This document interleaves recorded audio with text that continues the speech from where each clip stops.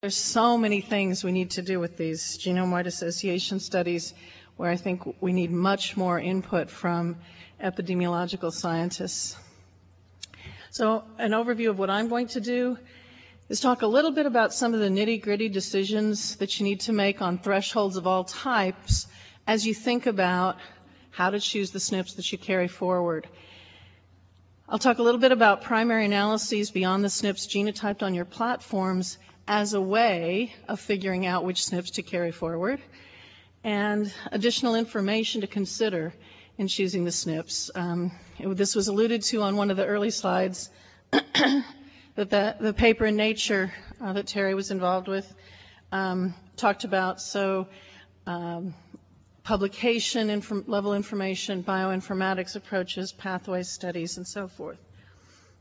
So let's talk a little bit about these nitty-gritty decisions.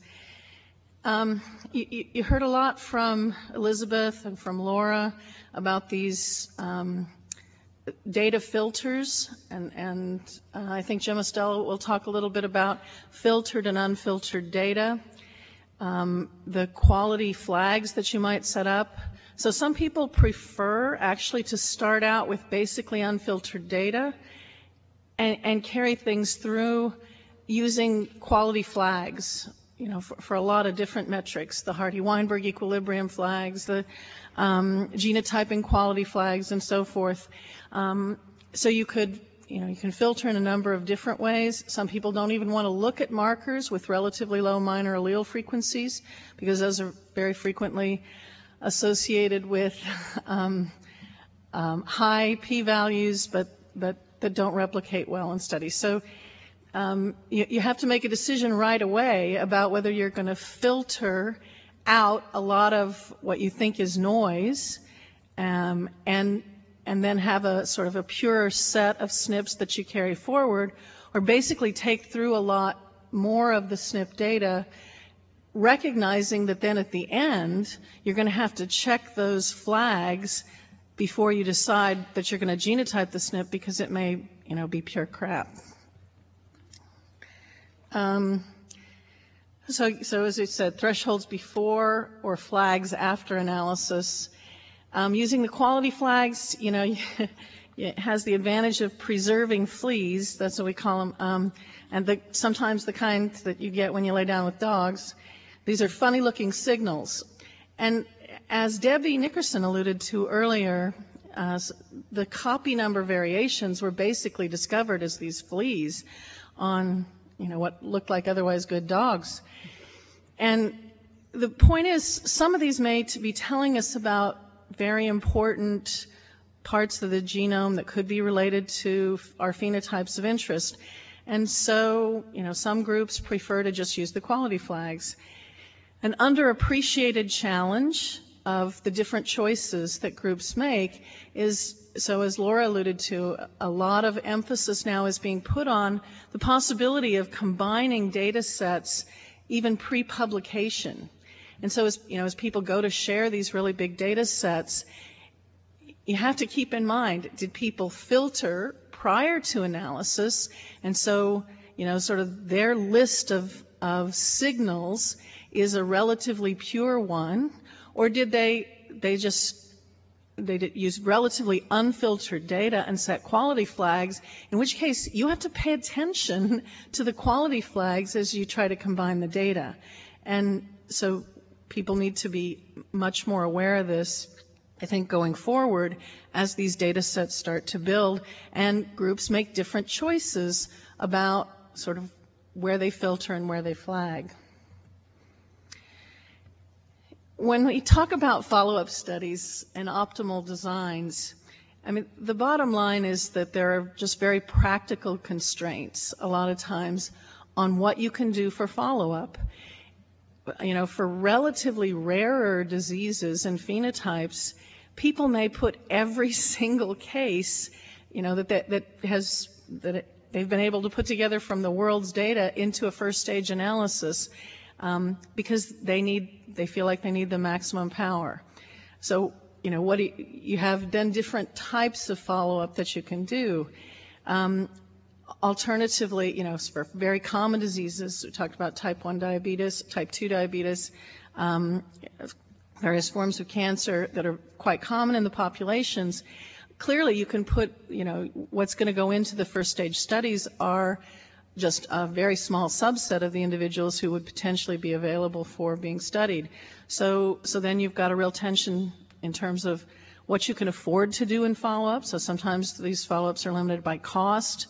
You may be competing voraciously to get that first publication out. So sometimes the follow-up studies are going to be limited by time, by the number of samples you have available.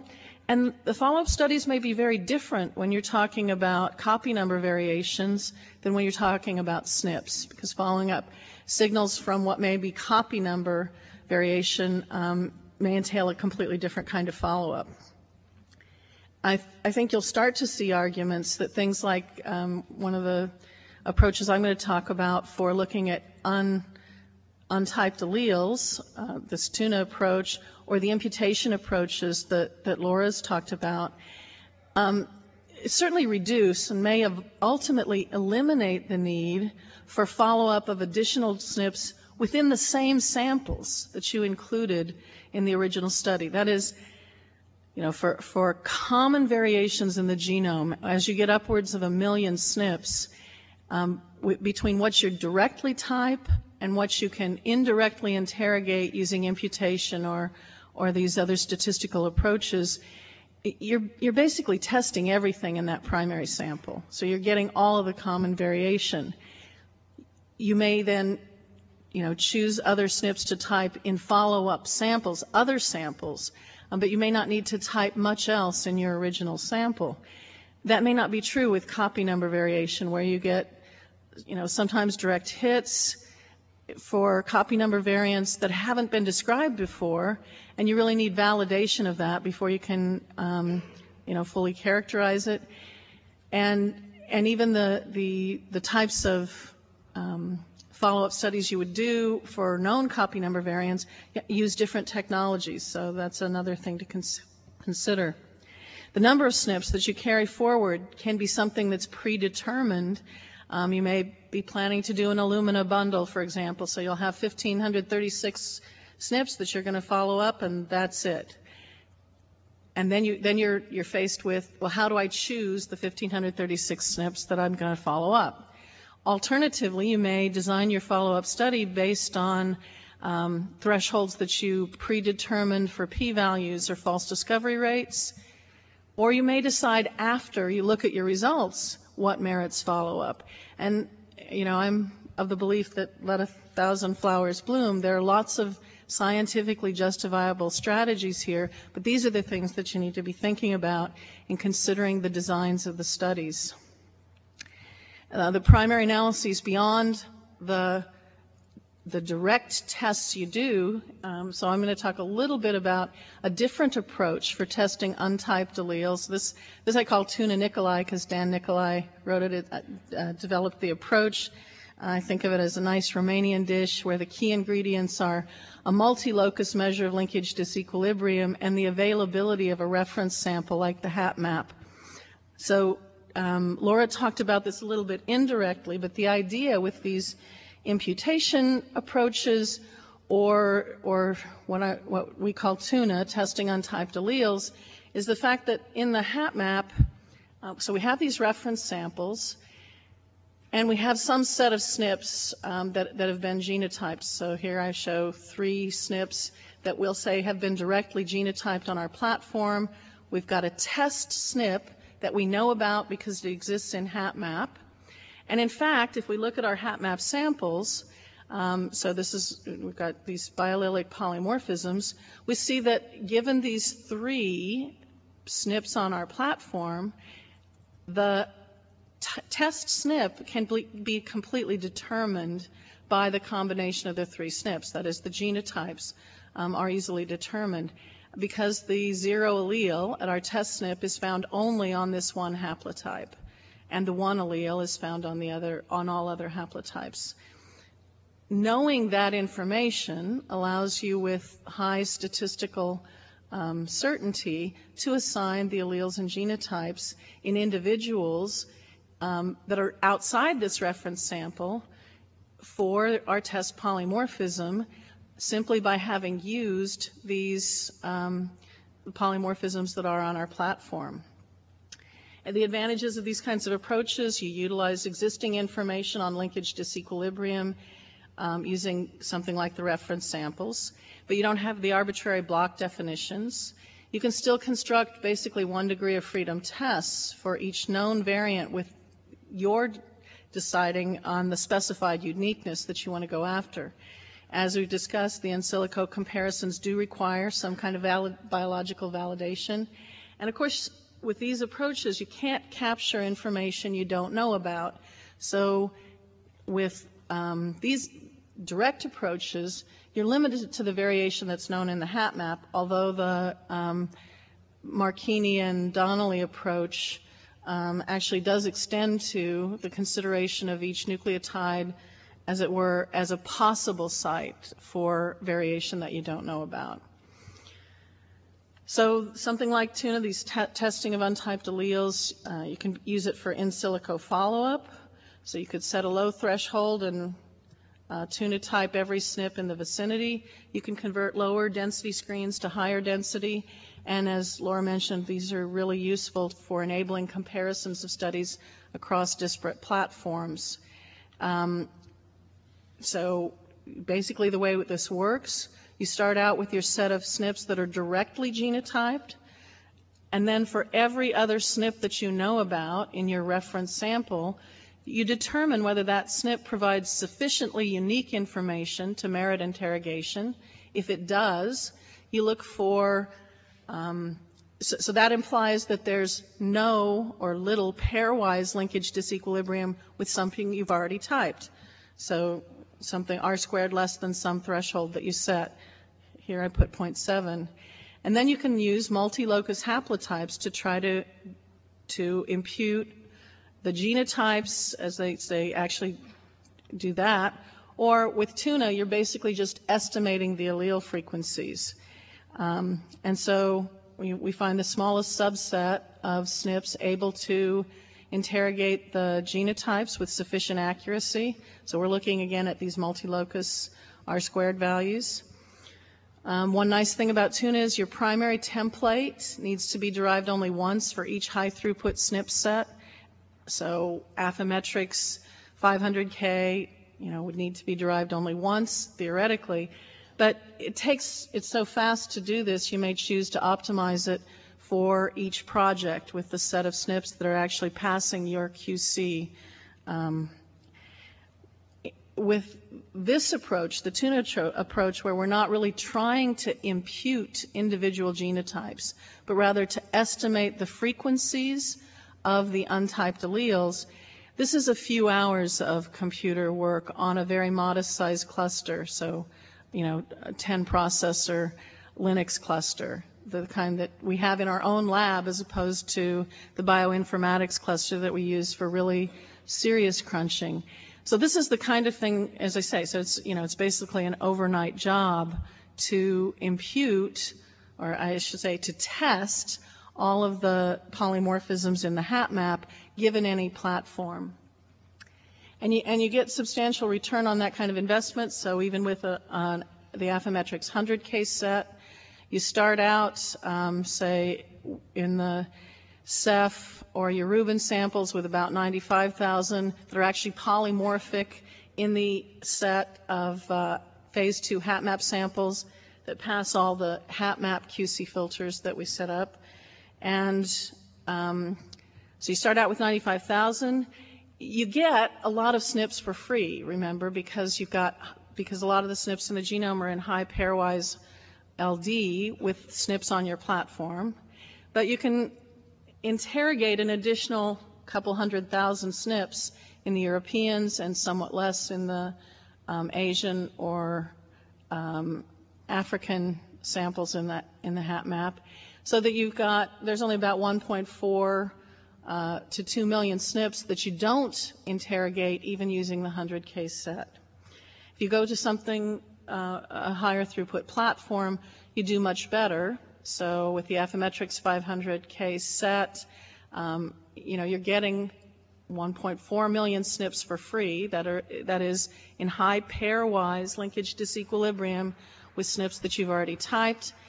But you can interrogate an additional couple 100,000 almost, so that what's left is only about 500,000 SNPs, and these are really from the rare end of the frequency spectrum. So it's possible with the high, even this medium throughput platform, to get really all of the common variation, and what's left is from the very rare end of the minor allele frequency spectrum. Same is true for the Illumina 317K platform. So you get a lot that comes for free because the Illumina platforms were designed knowing about the linkage disequilibrium. You're able to pull in another, 256,000 SNPs using multi-locus LD approaches. And so what's left again is, 400,000 or 500,000 SNPs that are from the very rare end of the minor allele frequency spectrum. With something like tuna, biased or inaccurate estimators of your reference frequencies affect only the power, not the type 1 error. So you're not really biasing yourself in that way. And that could be particularly appropriate for samples that are really outside the HapMap reference group. So we study Mexican Americans and consider that to be an advantage.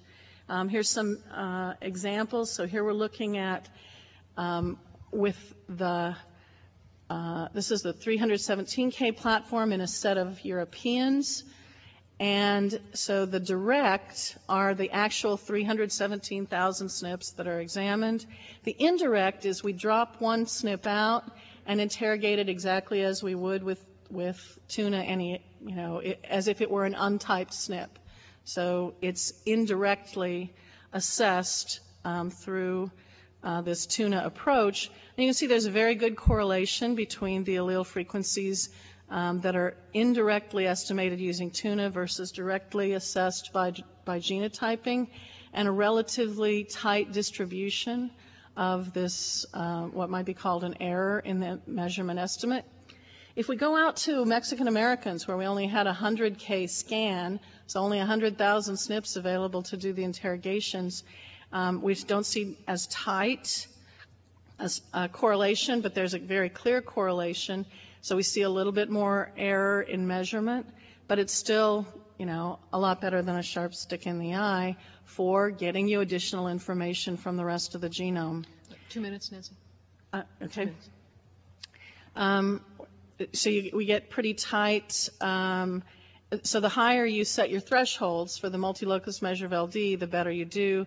So here's something where we're allowing anything to come in as long as we had a multi-locus R-squared values, something between 0.7 and 0.9. If we require it to be above 0.9, you do better. And if you look at the test statistics, so this is a chi-square value. Again, this is with all versus requiring the multi-locus R-squared measure to have been above 0.9. So again, getting pretty good correspondence. Additional information for prioritizing SNPs. So remember that a lot of the first genome scans, genome-wide association studies, are drawing their cases from samples that were included in linkage analyses or have phenotypes that were previously used in linkage mapping studies. You might choose to prioritize based on existing linkage signals.